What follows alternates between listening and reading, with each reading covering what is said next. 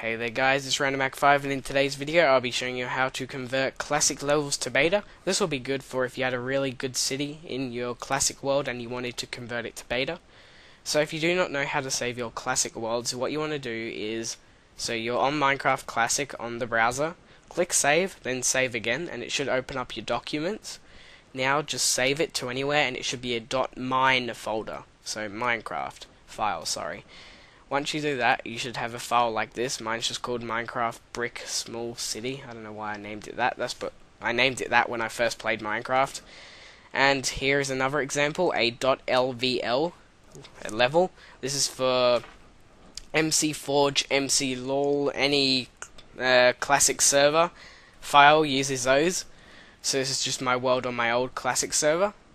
So it works with .dats as well. So what you need to do is have Mcedit, so download that, link in the description. Now run it, and what you want to do is create new world and name it the world that you want to name it. So I'm going to go classic from, wait no, it'll be, let's just put classic world, then go save. Now chunk type, you just want to click flat, and change that to creative if you want it to be creative mode, and go create. Okay. Look down. Then what you want to do is click import, and then go to your desktop, wherever your saves are, sorry. Now, down here where it says levels and schematics, change that to this. Then, go to where you saved your saves.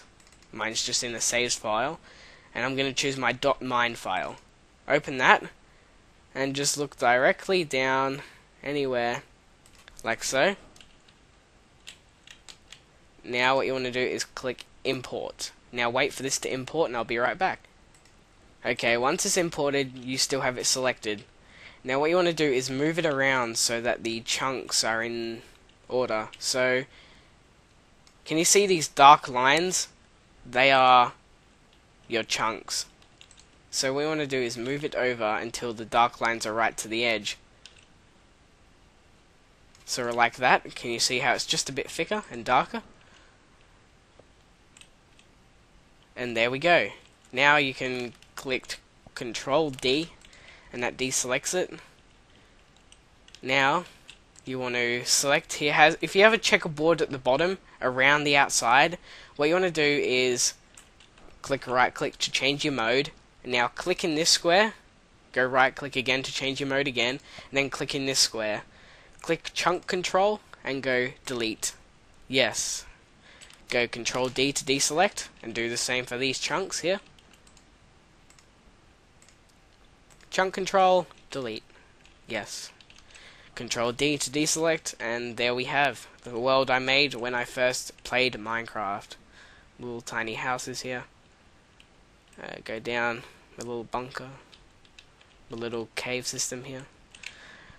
So there. Now what you want to do is go, no, before you do that is you want to move your spawn point. So I'm going to move my spawn point to there, my player to there, Control S to save it, and I'll be right back again.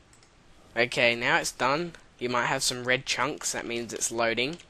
Now you can close out of your Mcedit and open up your Minecraft. Do the exact same thing for the .lvl file.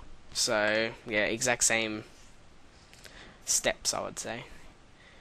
Now, single player, and it'll be classic world. Open that up.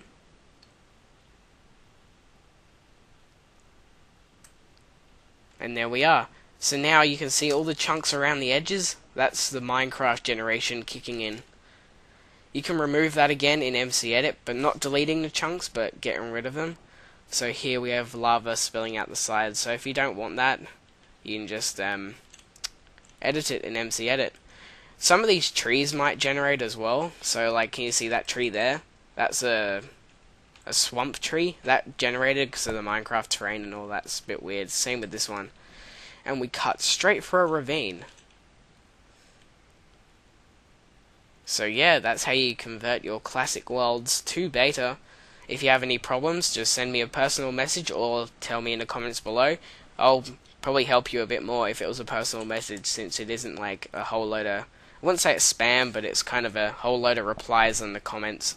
So just send me a personal message and I should get back to you. So please like, comment, and subscribe, and enjoy your classic world.